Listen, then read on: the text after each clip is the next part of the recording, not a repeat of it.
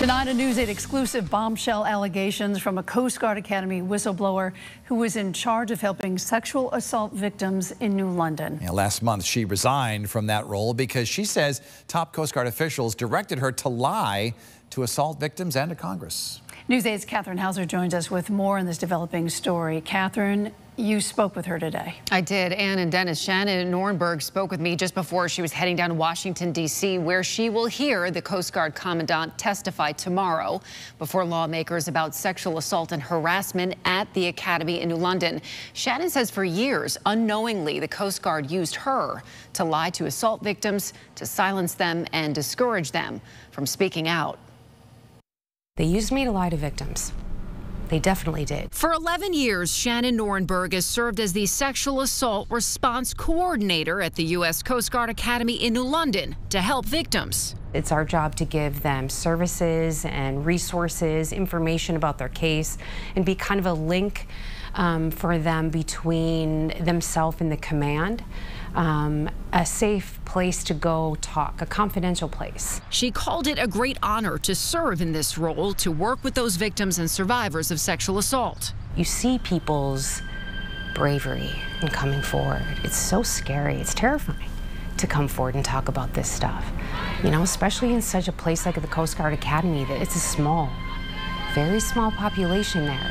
But when it came to Operation Fouled Anchor, that report on the mishandling of dozens of sexual assault cases over decades at the Academy, Shannon says she was unknowingly used by top officials to deceive victims and avoid specific talking points and procedures during victim interviews. They used me to go out there to assure people that we've got this, you know, we've got this, we're handling it. It's so important that we sent 3 people to your house.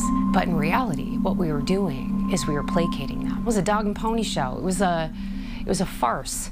It was literally just to make a show that they were doing something. Shannon says there was also paperwork given to victims saying that the Coast Guard had told Congress about Operation Fouled Anchor, when in fact, they had kept it secret. They lied to me, they used me to lie to them, and those victims trusted me. And that's what's devastating, because I didn't know I was lying to them, and I never would have. Just last month, Shannon made the decision to resign from the Coast Guard and speak up for those whom she says have no voice. I feel a personal responsibility towards them, to be honest, to make it right. We reached out to the U.S. Coast Guard for a statement on Shannon's story. They are working on a response. As soon as we get it, we will bring it to you. Shannon has started a foundation called the Masked Survivors Network to provide victims with legal services and advocacy. And Ann and Dennis, the Coast Guard's commandant, she is expected to testify in Washington during a congressional hearing tomorrow, where she is going to answer questions from lawmakers about the history of sexual abuse and harassment at the Academy. We, of course, are going to bring that to you tomorrow. You just wonder how far this story is going to go. Maybe it's the tip of the iceberg. We don't know. That's the thing. We don't know. But I think there's going to be more people coming forward. All right. Thank you so much. Yes.